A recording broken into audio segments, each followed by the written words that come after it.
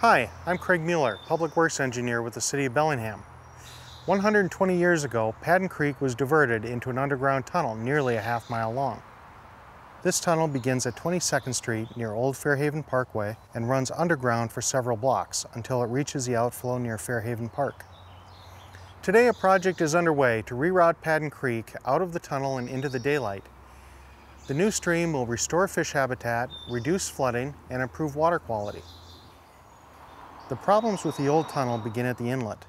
The tunnel's limited water carrying capacity causes flooding problems both above and below the inlet, affecting over 15 city blocks of residential housing. The problems persist as Padden Creek continues through the tunnel.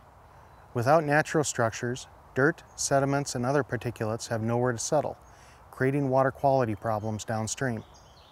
At the outlet, several blocks away, the tunnel is a barrier to fish migrating upstream. The tunnel structure blocks the path of migrating salmon, reducing the number able to reach upstream spawning habitat. The construction project will reroute the stream, restoring the natural ecology of Padden Creek. Let's look at the new route for Padden Creek, beginning at the inlet, where waters from Lake Padden enter the tunnel. Near the inlet, a new stream channel will be created. The inlet will be modified to divert the water away from the tunnel and into the new stream channel. From the inlet, the stream flows west to 22nd Street, where a culvert will be built to allow the water to flow under 22nd Street and into the downstream portion of the creek. This portion of 22nd Street will be closed for about 2 months during construction. The new channel continues on, running parallel to Old Fairhaven Parkway until it reaches the new bridge built in 2014 by the Washington State Department of Transportation. Here the channel turns south, allowing the creek to flow under the bridge and toward the Interurban Trail. As the stream flows along the south side of Old Fairhaven Parkway, it will pass under the footbridge at the Interurban Trail Rotary Trailhead. As part of the project, this footbridge will be removed and replaced by an 8-foot wide pedestrian bridge designed to go over the new stream. The creek continues on alongside the Interurban Trail. The new channel will follow the current drainage connecting with downstream waters here at the outlet. The original tunnel will remain in place, serving as a stormwater overflow with modified inlet and outlet to prevent fish from entering. Construction will begin in early June, and all in-stream work will be completed by October 1st.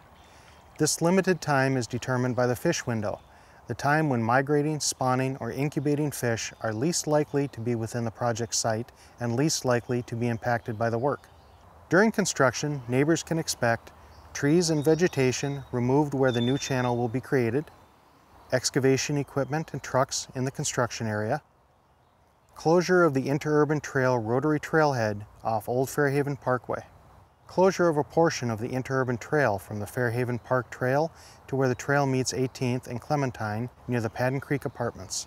Bike and foot traffic will be detoured during this time.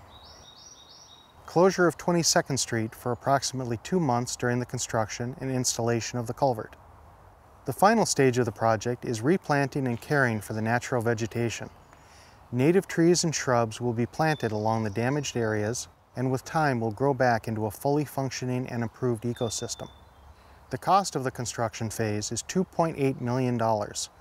Portions of the funding come from a State of Washington Department of Ecology Centennial Clean Water Grant and a low-interest loan as part of the State Clean Water Revolving Fund.